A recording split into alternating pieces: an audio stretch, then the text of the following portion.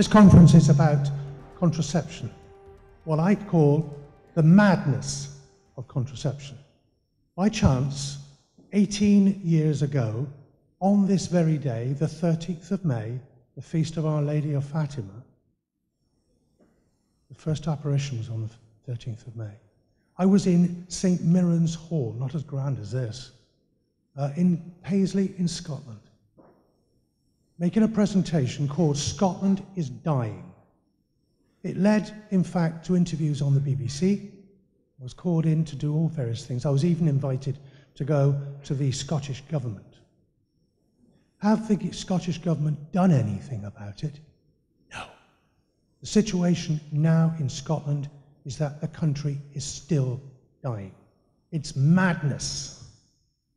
Don't they realize it? Well, because it is madness, because if you are, in fact, reducing the number of babies on one side, what happens to the number of workers 15 years later, 16 years later, 17 years later? Well, obviously, if that goes down, that goes down.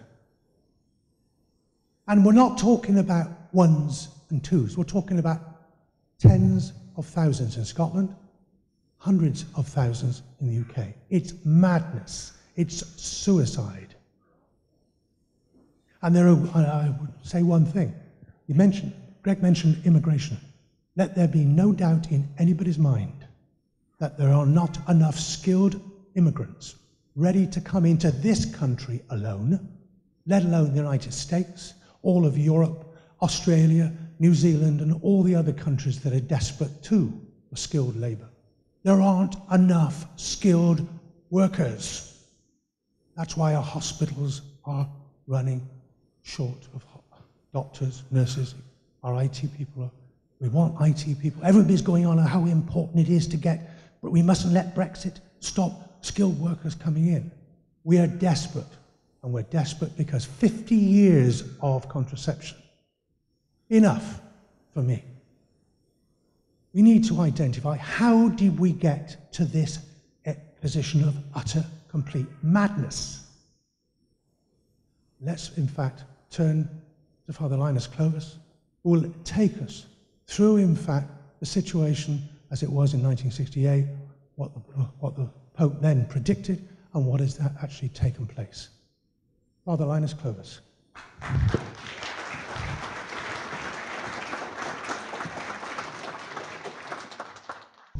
Today is the 13th of May, Feast of Our Lady of Fatima.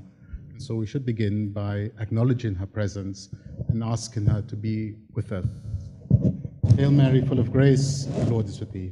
Blessed art thou among women, and blessed is the fruit of thy womb, Jesus. Holy Mary, Mother of God, pray for us sinners now and at the hour of our death. Amen. Our Lady of Fatima, pray for us. Ave Maria.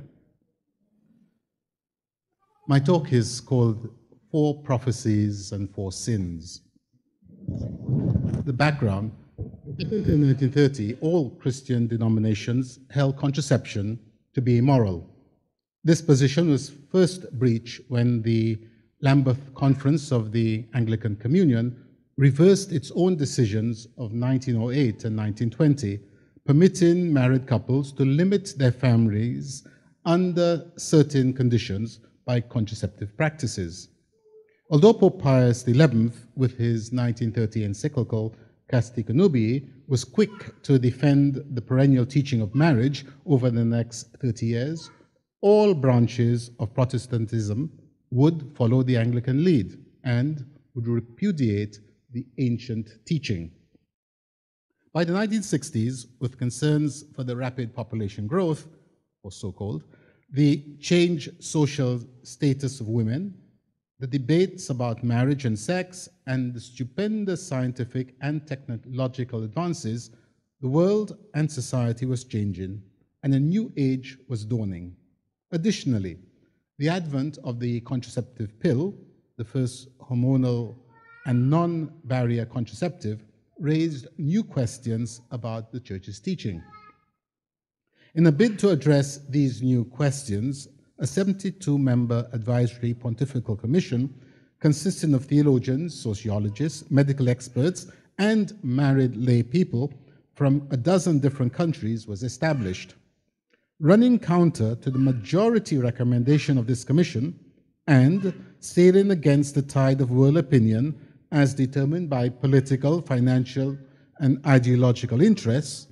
Pope Paul VI, somewhat tardily but with commendable clarity, held fast to Christianity's perennial and constant teaching in the 1968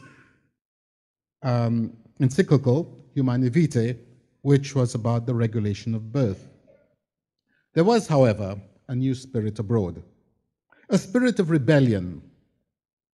And, not surprisingly, Paul VI felt not only the wrath of the world, but also the stinging rebuke of dissenting cardinals and bishops, the outright objection of some bishops' conferences, and the barbs of rebellious priests and theologians.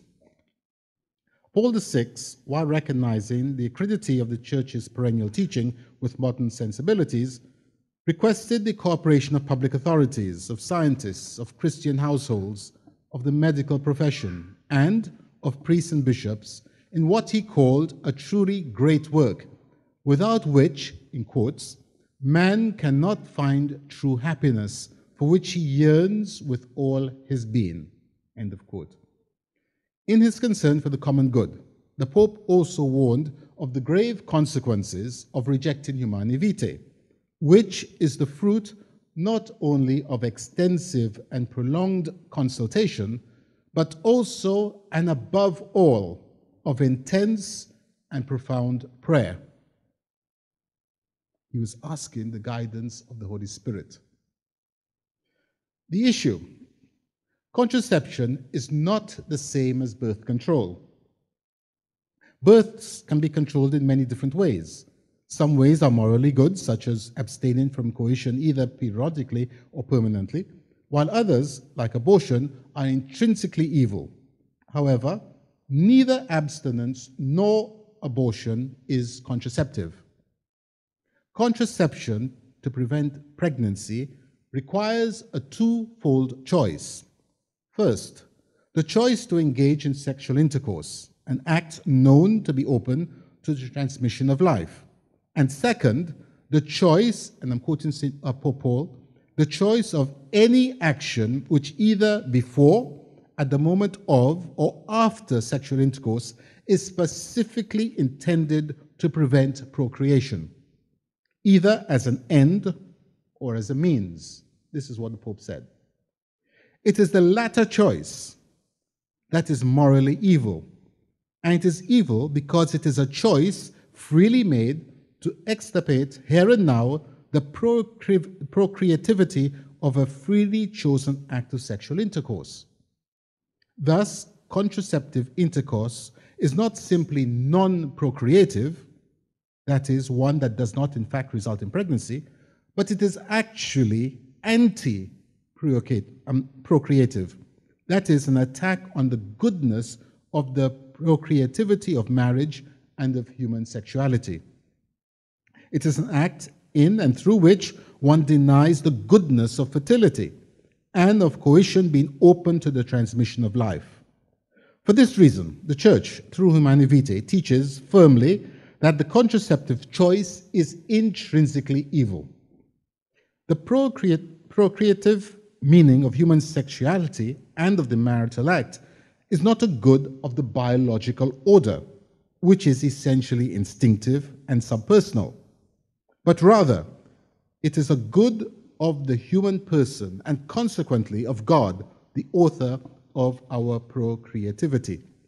The contraceptive choice leads to an ingrained contraceptive mentality that rejects this good of the human person, of human sexuality, of marriage, and so reduces the marital embrace to nothing more than mutual masturbation. What was the reaction to the Pope's encyclical? Despite the very vocal ridicule, the hostility, and ultimate complete indifference with which Humanae Vitae was generally received, there was substantial and significant support for the authentic Christian teaching on human sexuality. Its greatest defender and promoter was Saint Pope John Paul II, who, in Evangelium Vitae and Familiaris Consortio, among other things, developed the magisterial teaching on family and life that is now the flagship of Catholic sexual morality. This year, 2018, marks the 50th anniversary of the publication of Humanae Vitae. The encyclical has both promoters and detractors, and recent calls to review its teaching in light of Amoris Laetitia have brought consternation to the hearts of the former and hope to the latter. In the current climate, where Catholic doctrine is being made subservient to a putative pastoral expediency, it is morally certain that any rereading of Humanae Vitae through the lens of Amoris Laetitia will result in further compromises with the culture of death, the asphyxiation of Catholic sexual ethics, and the eviscerating of the Catholic faith. The Pope made 4 prophecies. The grand satanic stratagem from Eden to the present time is to deceive by offering first and foremost some sane, attractive, wholesome, counterfeit alternative to the divine will and commandments. Contraception, it is claimed, creates a level playing field between the sexes, and the pill in particular liberates women from nature's fertility cycle, and it endows them with decision-making power and a sexual independence stripped of the fear of pregnancy.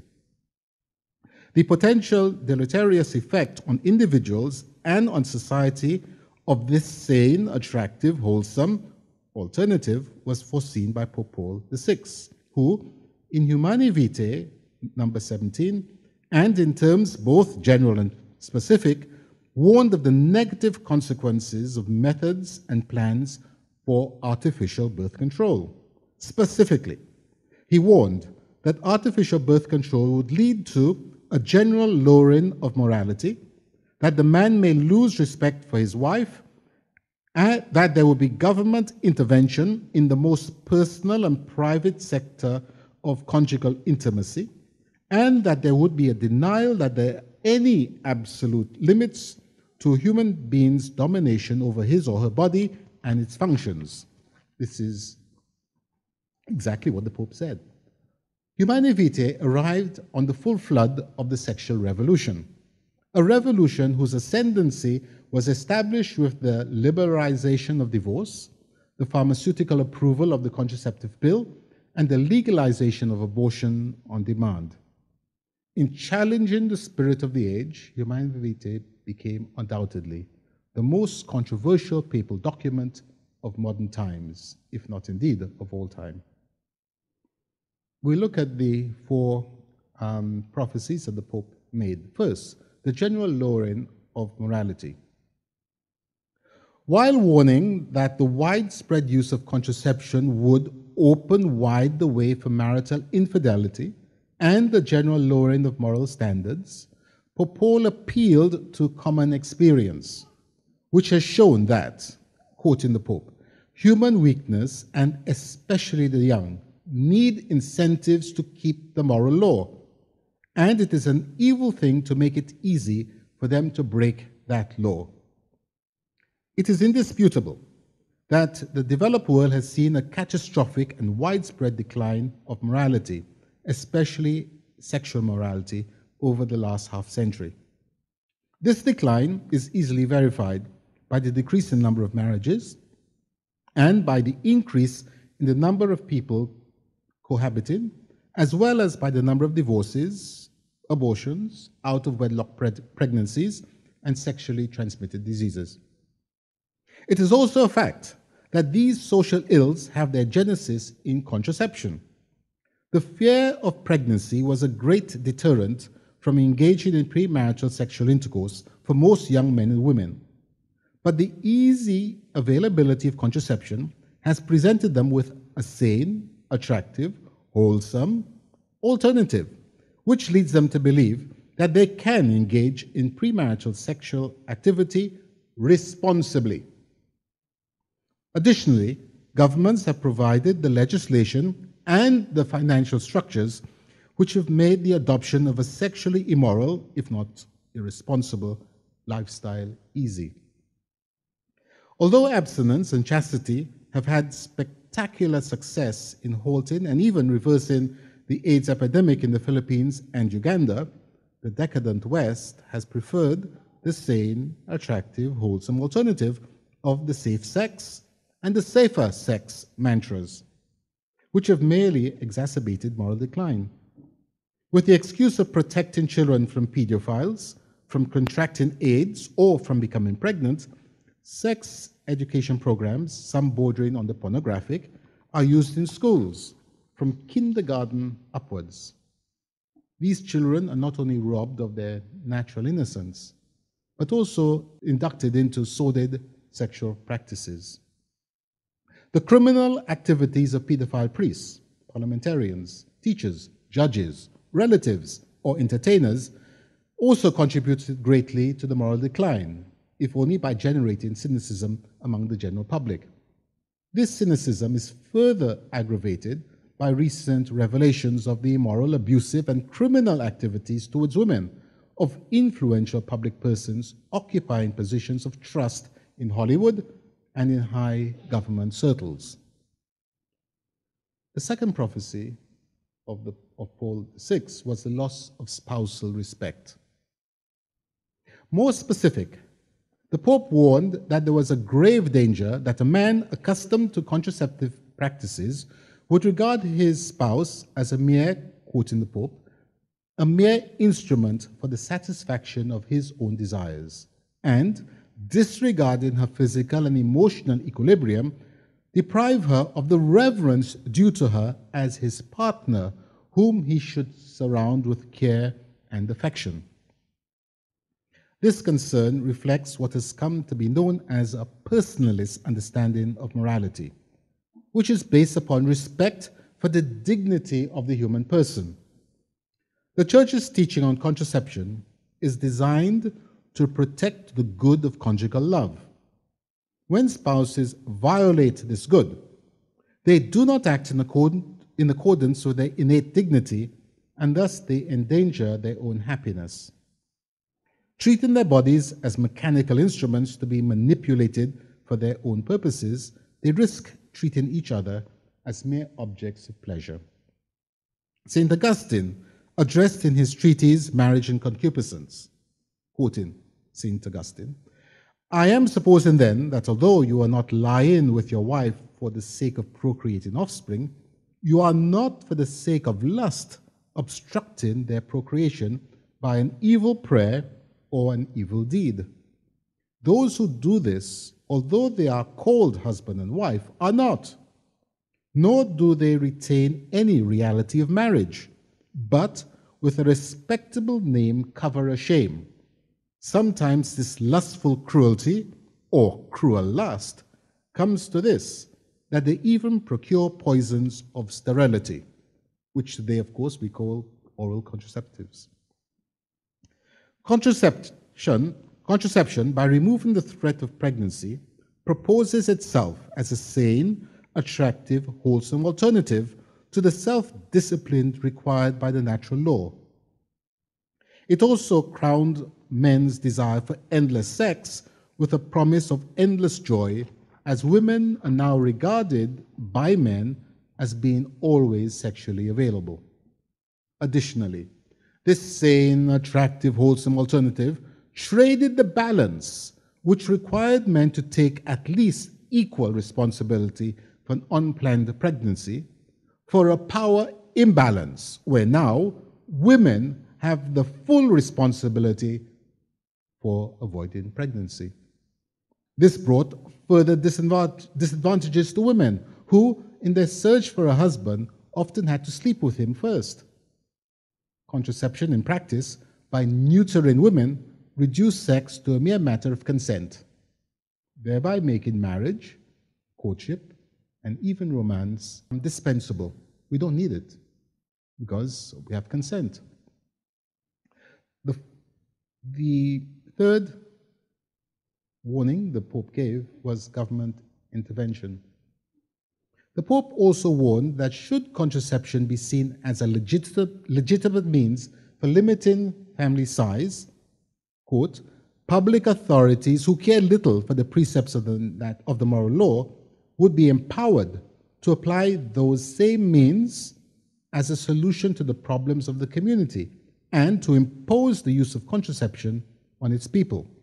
The net effect, he warned, would place, quoting again, would place in the hands of public authorities the power to intervene in the most personal and intimate responsibility of husband and wife. But Paul's third warning has been realized with tragic accuracy in both the developed and the developing worlds. With respect to the former, for instance, in a supposed attempt to reduce teenage pregnancy rate, government policies encourage teenagers of all ages to use contraceptives and require secondary schools to teach their students about responsible sexual relationships, while health authorities operate special teenage-friendly birth control clinics. The result is that younger and younger girls are drawn into the sexual vortex as they are pressured into sex or even raped by more experienced older boys. While government control is subtle in the developed world, it is brutal elsewhere, such as the forced abortion programs of China and India, where only one child or two children per woman, respectively, is permitted. In both those countries, unborn girls have been the primary victims. In the developing countries of Africa, by tying loans and international aid grants to population control policies, pressure is brought on governments to enforce family planning programs on their populations. Not infrequently, and despite the growing evidence that many parts of the world face not overpopulation but underpopulation, women are sterilized or fitted with contraceptive devices or drugs without their knowledge or consent.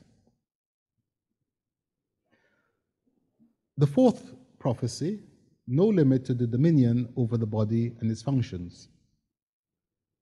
The fourth warning, also remarkably prophetic, foresaw that whilst contraception initially claimed that the responsibility for procreating life should be left to the arbitrary decisions of men, ultimately it would be emboldened to deny any reverence due to the whole human organism and its natural functions, and to assert that there are no limits to the power of man over his own body and its natural functions. This final prophecy has been fulfilled with a vengeance. In the developed world, sterilization, both male and female, is perhaps the most widely used form of contraception. But the desire for an unlimited dominion over one's own body extends beyond contraception. With the sophism, my body, my choice, failed contraception led to the demand for abortion of the newly conceived child. At the other extreme, the production of test tube babies and the practice of surrogacy were early indications of a mindset that would refuse to accept the body's limitations.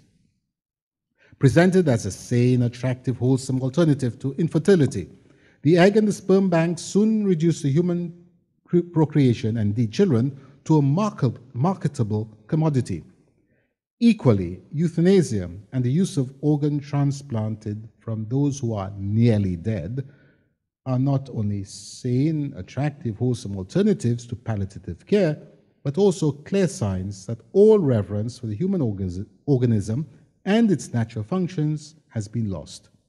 Going even further, there are individuals who are so convinced they have absolute autonomy over their bodies that they do not hesitate, not infrequently with tragic consequences, to alter even their own physiological makeup, creating a subclass called transgender persons.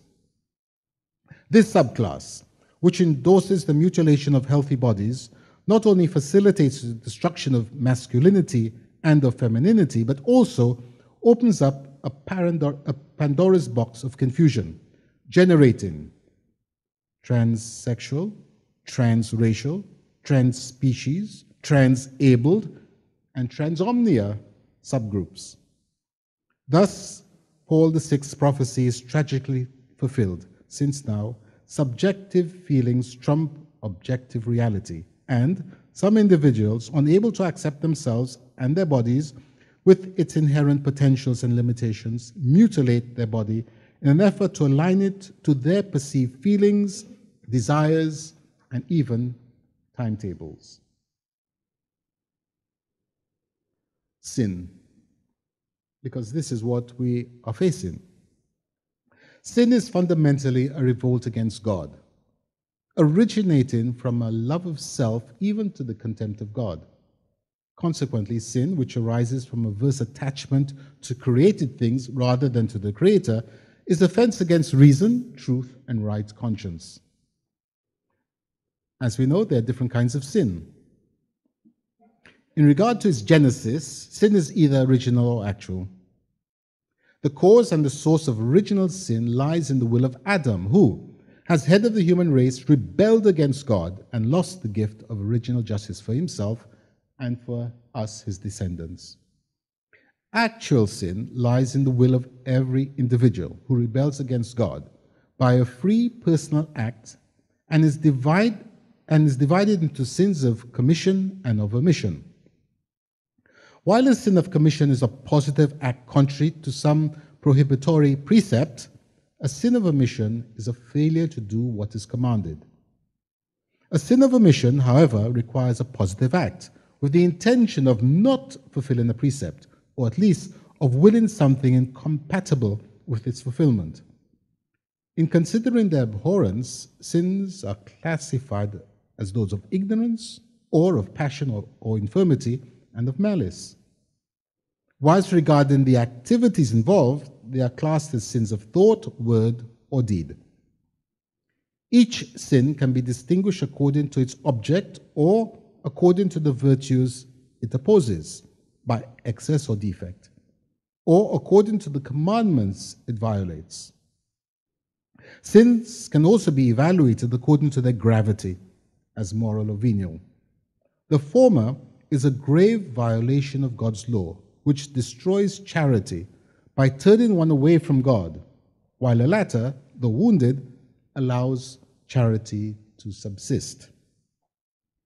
For a sin to be mortal, three conditions must coalesce. Its object must be of grave matter, and the sin must be committed with full knowledge and deliberate consent. Grave matter is specified by the Ten Commandments, with some sins being more serious than others, such as murder being graver than theft, or violence against parents compared to violence against a stranger. Mortal sin presupposes knowledge of the sinful character of the act or of its opposition to God's law. It also requires consent sufficiently deliberate to be a personal choice. Sin creates a proclivity to sin, and by repetition of the same sinful acts engenders vice. Vices are linked to the capital sins from which all other sins proceed, and results in a perverse inclinations that cloud conscience and corrupt the concrete judgment of good and evil. Thus, sin tends to both reproduce and reinforce itself, but it cannot destroy the root of the moral sense. Within the catechetical tradition, there are four particular sins that cry to heaven for vengeance: the blood of Abel, the sin of the Sodomites, the cry of the foreigner, the widow, and the orphan, and injustice to the wage earner. So we're going to look at the fulfillment of the prophecies and the punishment that followed. Over the last 50 years, these four sins have been steadily integrated into the fabric of modern society. Their integration in the developed world is so far advanced that they have, certainly in the case of the first two, been decriminalized and given the status of civil rights. The last two sins are the outcomes sought by certain ideologues who, through government legislation, have been pushing for the demise of the traditional family. The mechanism for this social volte-face springs from the use of contraception and the mentality it has generated over the years. Therefore, the institutionalization of these sins can itself be regarded as a punishment for sin. The first of the sins, willful murder. Both natural law and the divine positive law forbid the deliberate termination of innocent human life. Genesis 4:10 and 11 records the first homicide, with God berating Cain, "What have you done? Listen, your brother's blood is crying out to me from the ground. And now you are cursed from the ground, which has opened its mouth to receive your brother's blood from your hand." The divine positive law, the fifth of the Decalogue, warns, "Do not slay the innocent and the righteous." The deliberate killing of an innocent human person, made in the image and likeness of God, is gravely contrary to the dignity of a human being, to the golden rule, and to the holiness of God himself. The law forbidding murder is universally valid and obliges each and everyone, always and everywhere. It also forbids doing anything with the intent of bringing about a person's death. From the moment of fertilization, also referred to as conception, a new human person exists. The growth and development of this person's numerous faculties occur over time and require only nutrition, shelter, safety, and protection from harm. DNA testing easily establishes the fetus's humanity, which is not separate from its personhood, who is known to God. As we read in Jeremiah 1:5, "Before I formed you in the womb, I knew you, and before you were born, I consecrated you." The Church, therefore, from her origin, has always affirmed the moral evil of every procured abortion, whether willed as an end or as a means. This teaching has never changed and remains unchangeable. The connection between contraception and willful murder is patent. As mentioned earlier, contraception prevents birth subsequent to making a twofold choice: the choice to engage in sexual intercourse and the choice of an action, again for Paul, either before, at the moment of, or after sexual intercourse, that would prevent procreation.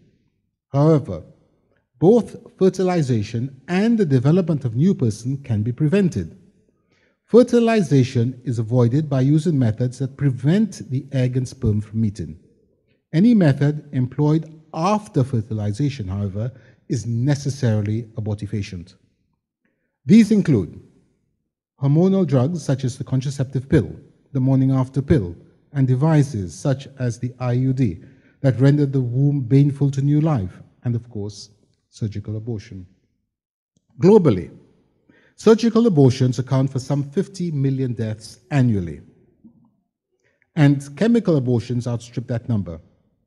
Studies have shown that globally, 50% of women abort either to postpone childbearing or because they want no more children, 20% because a child would disrupt their life, and 14% because of mother or child health issues. It is no exaggeration to say that globally, less than 6% of abortions are performed for the hard cases, which include rape and incest, and more than 94% to save the mother's lifestyle. The real tragedy is that in modern society, abortion, which is willful murder, is promoted as a choice and defended as a right. In his encyclical Humanae Vitae, number 58, John Paul II wrote, "The moral gravity of procured abortion is apparent in all its truth if we recognize we're dealing with murder. So, whether choice or right, abortion remains a sin that calls to heaven for vengeance." The second sin that calls to heaven for vengeance is the sin of Sodom. The basis, essence, and philosophy of the contraceptive mentality is sterile sex. Pope Paul VI had warned of the inherent dangers of attacking the inseparable connection established by God between the unitive significance and the procreative significance, which are both inherent to the marriage act. This is section 12 of Humanae Vitae. Two inherent dangers did in fact immediately emerge from separating what God had joined together. The first held that since the use of contraception, that sane, attractive, wholesome alternative, was valid for heterosexual activity, there was no inherent argument against homosexual behavior, which is, after all, sex without babies. The second was that the contraceptive mentality, with its desire for sex without babies, would readily accept babies without sex. In bringing this mentality to fruition, not only is the child's human dignity and rights violated, but also life in its earliest stages is reduced to merely a commercial and in some cases disposable commodity.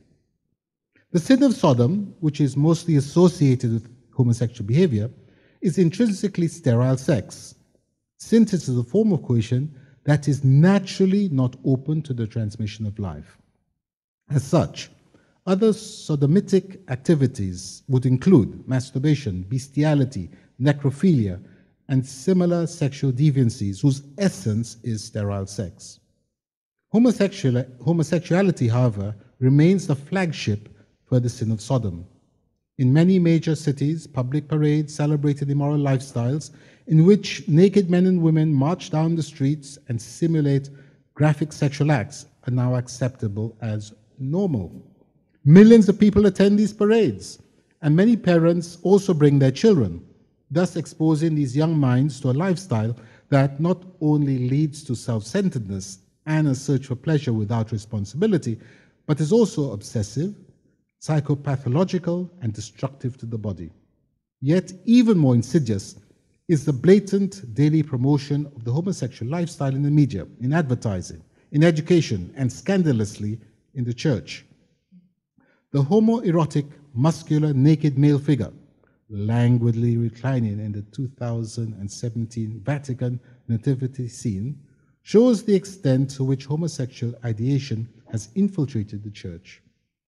Incredibly, behaviors that just 50 years ago were regarded as being contrary to nature and were illegal are now promoted as a lifestyle choice and defended as a right.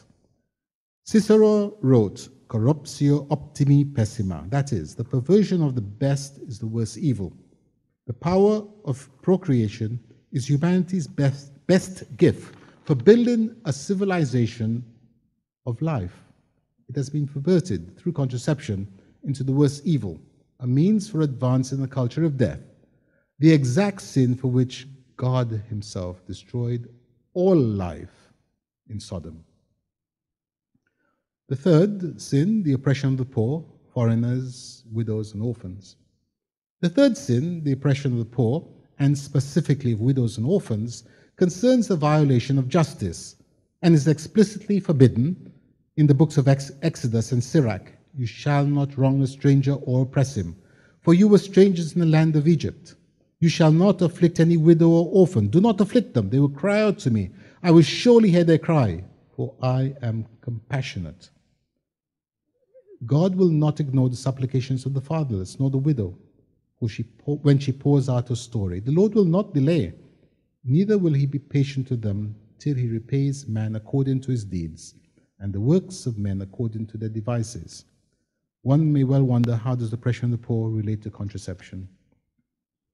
But Paul warned that contraception would cause damage to the dignity and the role of women, to marriage, to children, to families, and to society. Several studies have established that contraceptive use correlates with the falling marriage rates, to the increase in number of divorces, to the number of people cohabiting, and to the number of single women with children born out of wedlock. Prior to the 1960s, it was generally acknowledged that men were charged with the responsibility of providing financially for their wife and children. Wives generally worked from the home, caring for and raising children. In cases where family and child poverty associated with unemployment existed, the state would provide some form of assistance. However, by the 1970s and 1980s, proponents of the Malthusian ideology, with their concern for overpopulation, advocates of eugenic prejudices against the poor, and feminist enthusiasts seeking to liberate women from the drudgery of childbearing and homekeeping, gained positions of influence in university, legal, and government circles. The 1970s saw the beginning of a host of legislative policies and programs directed at the family, The net effect of these policies was manifold.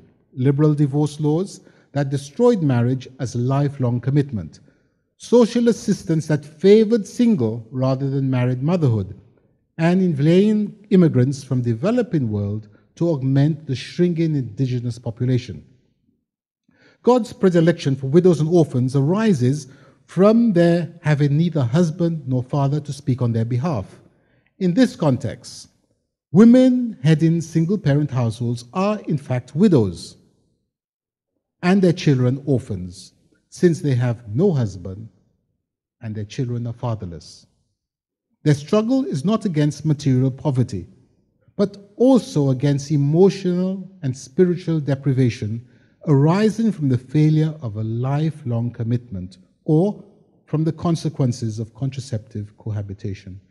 Correspondingly, developing countries are wronged and oppressed when deprived of the skills of their best qualified citizens, whom the developed world has recruited to sustain their deficient workforce. Additionally, immigrants themselves experience oppression when they do not receive the same remuneration as of natives.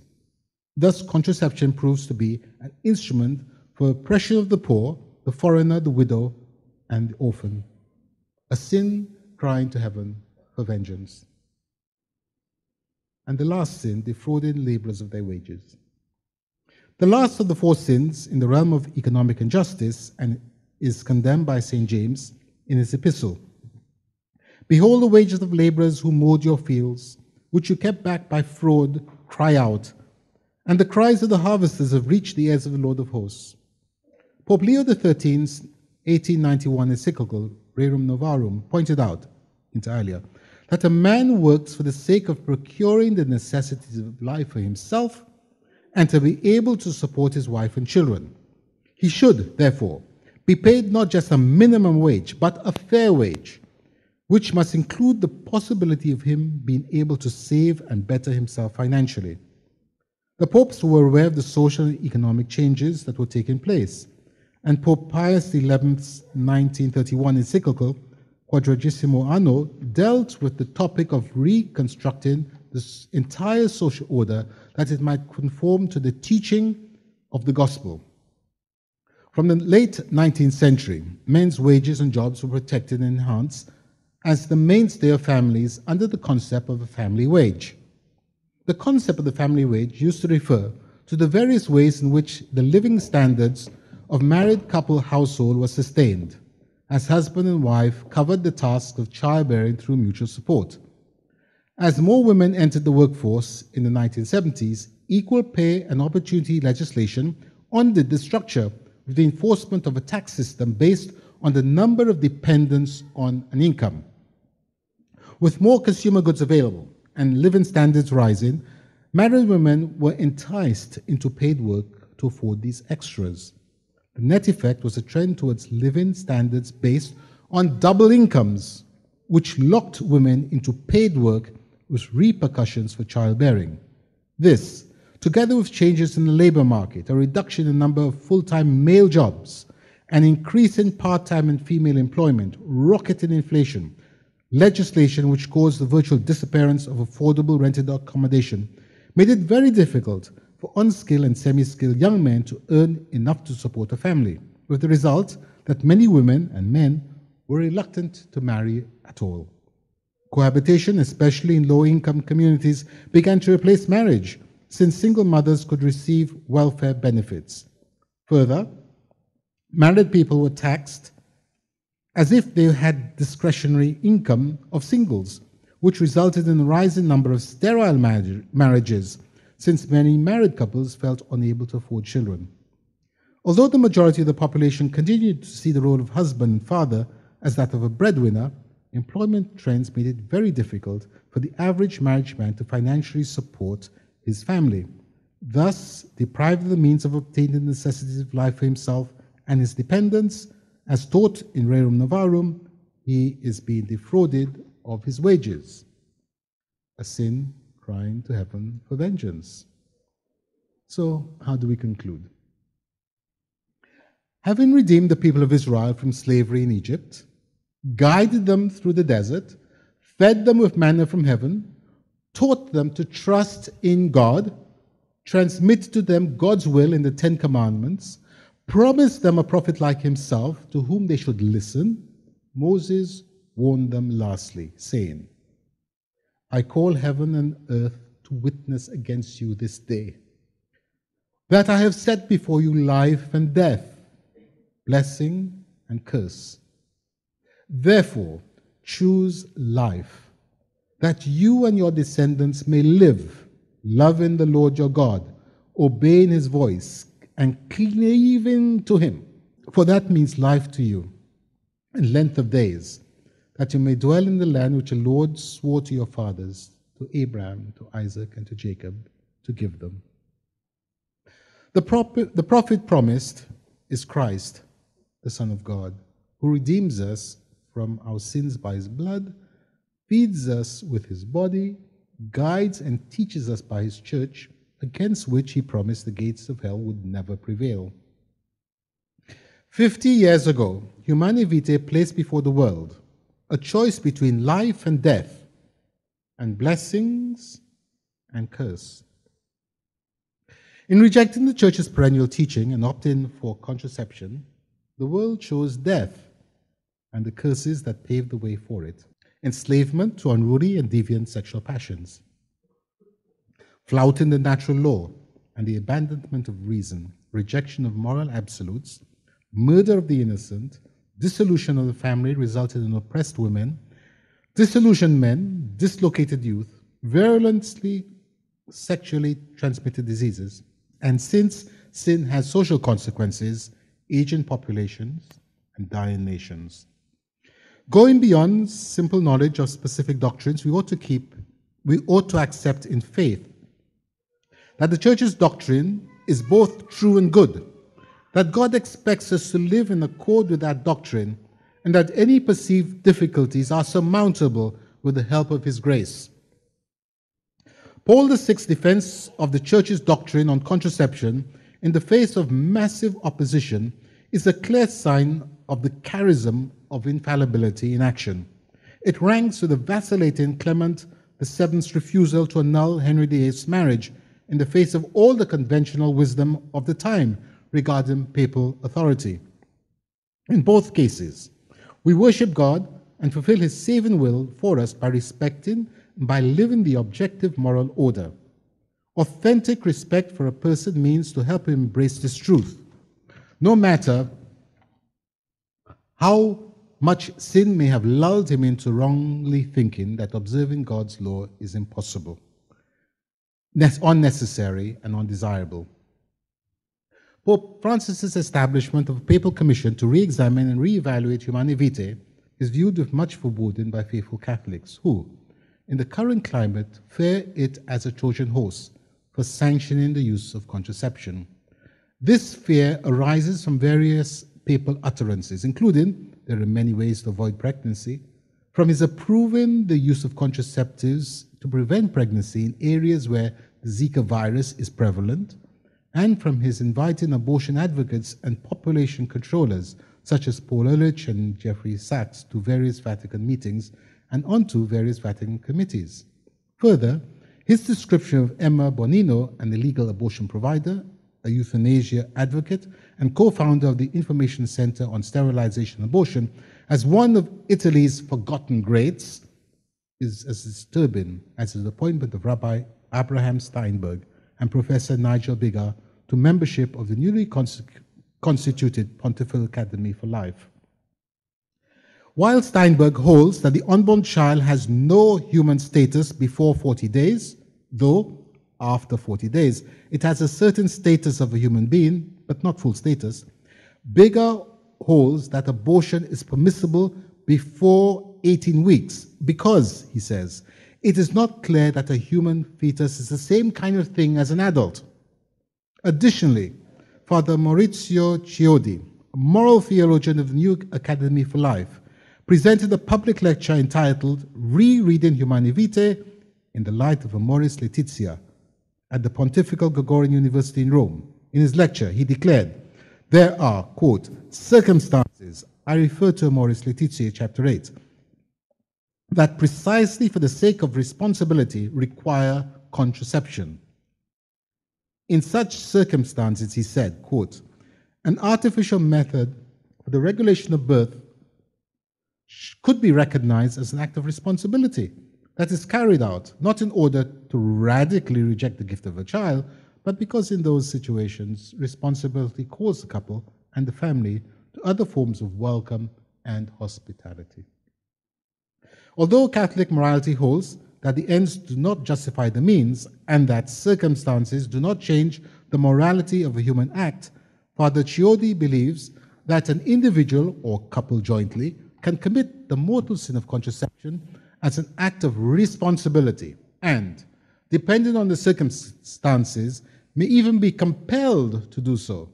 Here he takes his cues from Pope Francis's inferences in Amoris Laetitia, while ignoring the brutal reality of the abortifacient effect of the most commonly used contraceptive methods.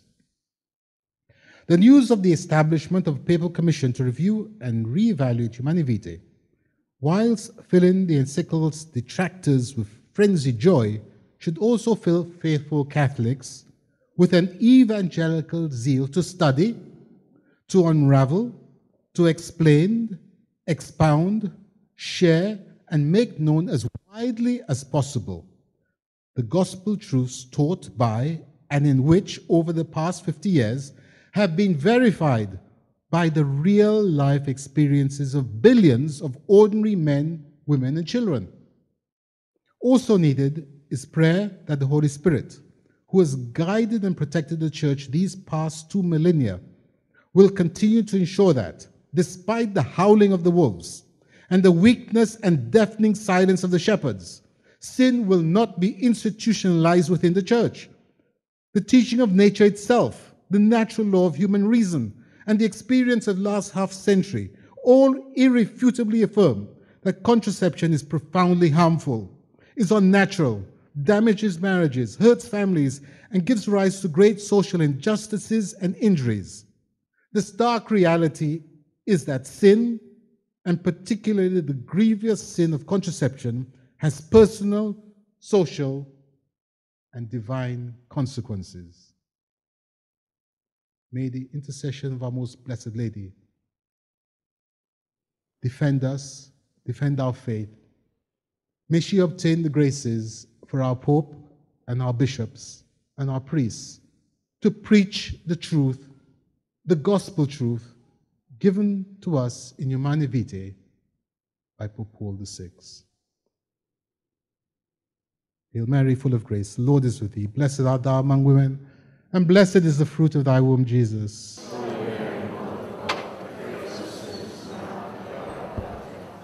Our Lady of Fatima,